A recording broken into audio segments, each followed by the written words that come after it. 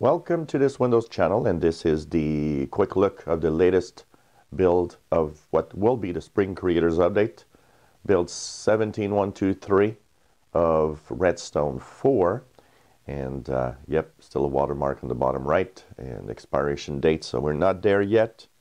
Rumors have it that we will have the build officially by the end of next week, so that's going to be interesting to see.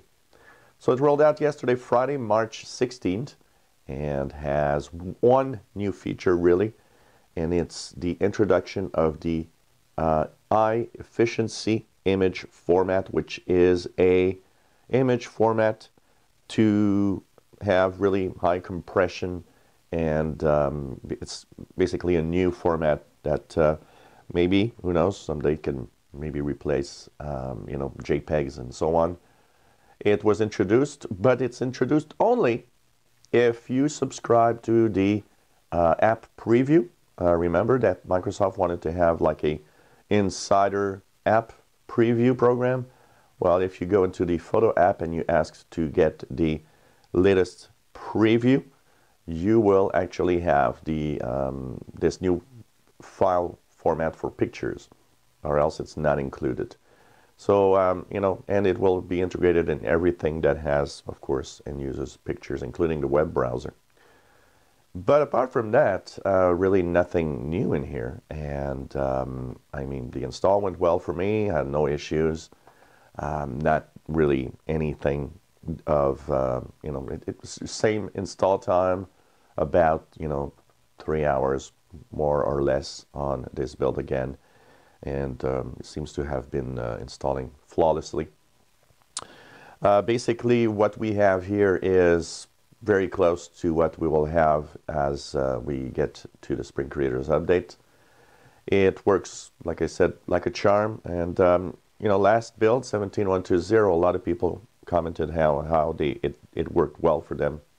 Almost everybody agreed that it actually worked fine. So I guess we're really, really close. They fixed a few bugs, including one that would make a bug check, apparently, for some people.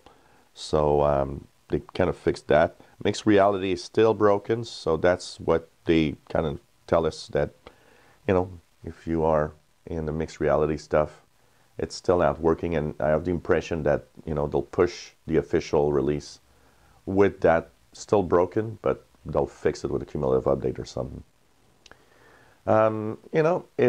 We are there, and we are getting close. It's going to be interesting. As soon as, I think the watermark will be gone from this, from the builds, I will be, of course, reviewing the version of Windows, and of course giving all the details of all the new features, including timeline, fluent design, and improvements in Edge, and overall, there's a lot of little changes in here, but for the most users, it's still going to be, well, I don't get it. I don't see why it took so long, because I don't see any differences. And, that's been the case for the past few versions of Windows 10, and I think it will still be the case here for most people. No, really nothing to see much.